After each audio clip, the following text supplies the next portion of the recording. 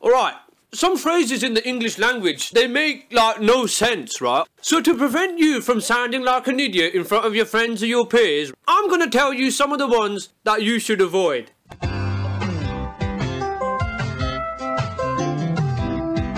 Pot calling the kettle black. Now listen, people don't really use this on a daily basis, right? But it is very commonly used. The phrase basically means, oh, you're a bit of a hypocrite. But here's the thing, right? Pots aren't black, and neither are kettles. Like, look at these, right? Do these look black to you? Like, even a little? No, they don't. They're not even remotely black, man. Right, so what should the phrase be? Charlie Murphy calling Wesley Snipes black. That's what the phrase should be. Something like that. If you can't do the time, don't do the crime. But what if you can do the time?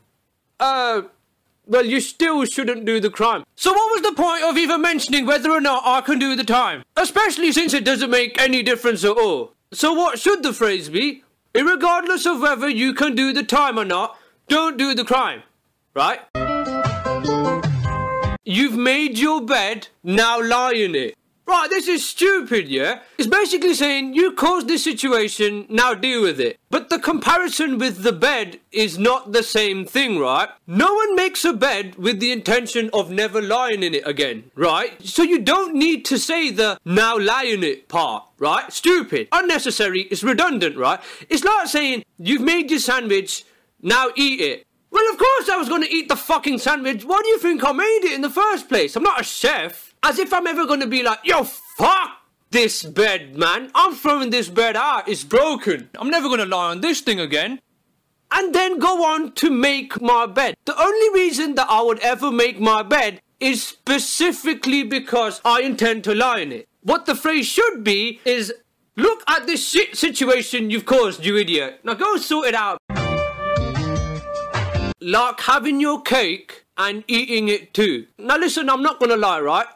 I don't know what this means. Don't have a fucking clue. I genuinely still do not know what this means, right? Like, what's the point in having cake if you're not going to eat it? Cake is made to be had, man. That is cake's sole purpose. As if there's such a thing as having cake and not eating it. If there is, right, I need to start a rent a cake business where all you do is people rent a cake just to look at it or something, I don't know. And if people eat it, I'll be like, oi mate. You ate some of the cake, what the hell? You can't have your cake and eat it too. Have you not heard the phrase, mate? You won't be getting your deposit back. What it should be, like, if I'm honest, I don't know. Because I don't even know what it means, so I can't say, can I?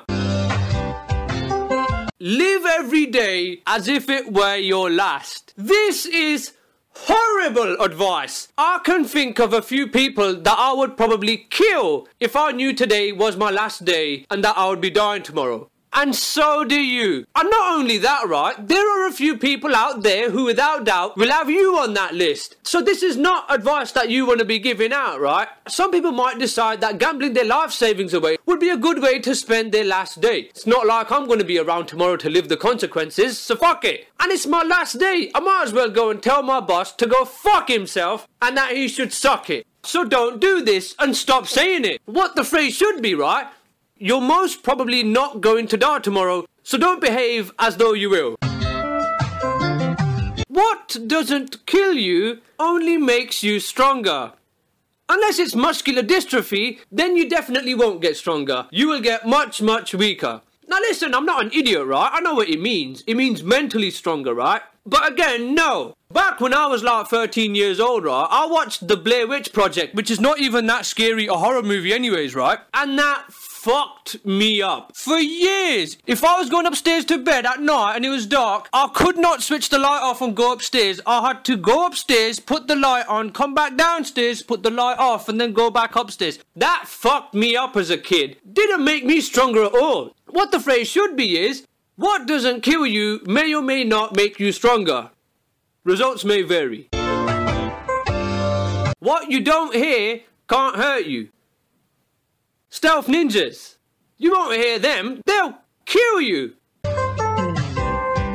Okay, let me paint you a picture, right? Imagine this. Oh no, mate, your cat died, did it? Oh no, I'm sorry to hear that. Here, have this, just to let you know how much I care. You be like, what is this, mate? To say you don't give a rat's ass doesn't make sense, because when do you give a rat's ass? When you care about something, do you give a rat's ass? No, man. And do you know what? Forget rat's ass. I don't get the whole giving thing, man. Like, I don't give a rat's ass, I don't give a shit, I don't give a fuck. Like, what? That makes no sense, man. And why a rat's ass? If you want to give me an ass to show you care, right, give me J-Lo's ass. So instead of I don't give a rat's ass, what it should be is I don't care. Simple. Alright, now listen, it's not a phrase, right? But the word extraordinary is stupid. If you go to a restaurant and order something that's extra spicy, that just means that it's very spicy, right? So using the same logic, one would imagine that something extraordinary was just very ordinary, right? No, that's not what it means at all. It means the exact opposite. The word makes no sense. Now, who made up this word? Idiot. You're an extra idiot. What the word should be is totally unordinary. You made it through the course. Fantastic. So if you've paid attention, to avoid coming across as an idiot to your friends and your peers, right, all you have to do is make sure you avoid saying these phrases. Or don't. Fuck it, do whatever you want. I don't give a rat's ass.